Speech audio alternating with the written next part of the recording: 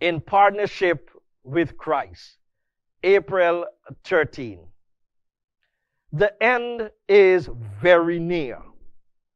God calls upon his people to set in order the things that remain.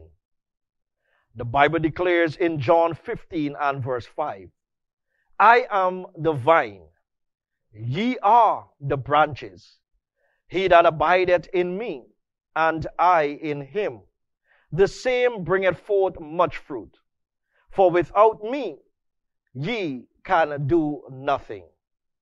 As we look at the phrase, he that abideth in me, and I in him, we realize that this speaks to first setting our lives in order.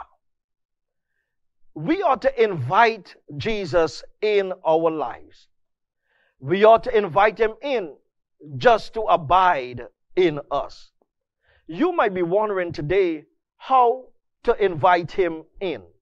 It is clear in 1 John 1:9.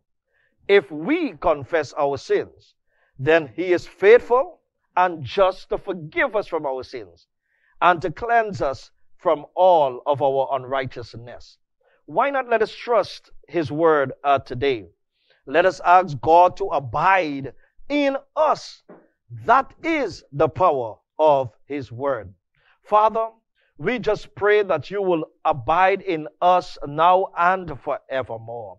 Grant us the power to serve you and to invite you in. In Jesus' name we pray. Amen.